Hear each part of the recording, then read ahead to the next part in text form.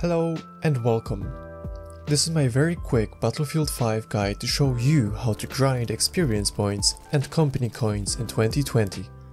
I hope that you find this guide useful and right to the point. If you feel like I've missed something out, leave a comment down below so that someone else might find extra useful tips. Before we begin, I just want to point out that the longer you play this game, the more you will gain, and certain assignments can be time consuming. However, with the weekly and daily objectives, you will be right on the way to achieve your goals soon enough. So, without further ado, let's get right into it.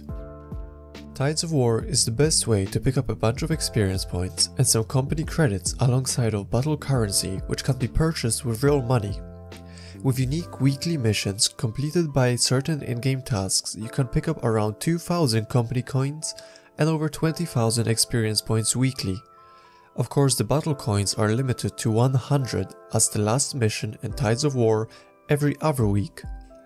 This is sort of a way to help players collect coins to acquire content they may have missed out on over the 2 years of the game being released, such as unique weapons, vehicles or skins, which could have been attained by completing the original Tides of War featuring the rewards during the live service support of the game. However, with the announcement to end the live service prematurely, DICE has decided to continue supporting the player base by giving away more company coins to give newer or returning players an opportunity to catch up or acquire gear they may have missed out on.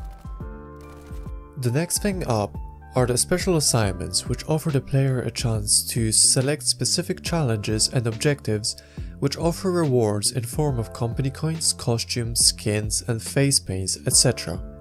You can only select 4 assignments at a time, and unfortunately once you've completed them, you have to return to the main menu to turn on the next assignments. This is quite an annoyance, especially if you just finished the match and want to stay in the same lobby, but you've just also completed an assignment you are working on. And even though this was brought up to DICE many times, they never added a quality of life improvement. In addition, there are also 3 daily objectives which are fairly easy to attain and aren't very time consuming, each offering 100 company coins and 5,000 experience points. Some of the things you can do to earn more experience points during a match are playing the objective and completing squad orders. Now, as obvious as it sounds, capturing or defending the objectives gives you score points, which count towards the experience points bonus you receive at the end of the match. But keep in mind that you also receive extra score bonus when you get kills inside the objective. For example, if you are capturing the objective, you get extra score points for killing defending enemies inside the objective, while your team is capping the flag, and the same thing goes for the getting defensive kills. Squad orders are important too. There are too many times when I join a match, request an order and the squad leader totally ignores it. If you find yourself in a similar situation, you should request an order 2 or 3 times and the squad leader position will transfer over to you automatically if the current squad leader does not respond. The reason you should do this, even if you don't want to lead, is that by assigning squad orders like defend or capture an objective, once the order is complete your squad will receive a score bonus. You can use your squad points to call in reinforcements like supply drops, smoke screens, artillery, vehicles or even V1 type rockets to help your team win the match. A quick tip to being more efficient with setting squad orders is, for example, during a conquest or breakthrough, your team is holding Objective X and is trying to capture Objective Y. If your team is struggling to capture Objective Y, you should set a defensive order for Objective X. There have been many times where in this type of situation I was able to set 3 to 4 assignments which gave my team extra points, instead of setting an offensive order which wouldn't have been completed in the same duration of time, and then switch into the offensive order right before the objective was captured. Each class has its role. Assault is to destroy enemy fortifications, vehicles and harass the enemy with powerful medium-range weapons and explosives. Medics should revive, heal, provide smoke screens for team to push up or hold enemy advance. Support should provide suppressive cover, resupply ammunition as well as build fortifications or repair friendly vehicles. and Recon can spot enemies, scout and provide information for your team and clear out defensive positions at long ranges. Because Battlefield 5 is designed to be a team effort style game rather than a lone wolf Rambo solo bloodhouse. If you want to level up your class faster, kills are not the only way to do so. Reviving and resupplying your teammates is key to keep the momentum going and help support your team, as well as rack up a bunch of score points for yourself.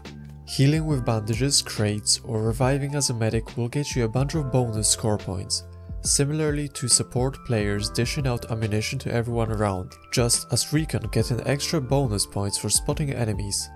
Make sure to determine what your team needs the most and try to fill the role. Lastly, Combined Arms is an easy way to pick up some extra company coins, as you can play this game mode solo with the match starting instantly or queue up into matchmaking, which will take a few minutes searching for 3 other players. While the match does not require a full lobby, there are 10 maps with 3 difficulty levels each, giving the players 500, 1000 and 1500 company coins.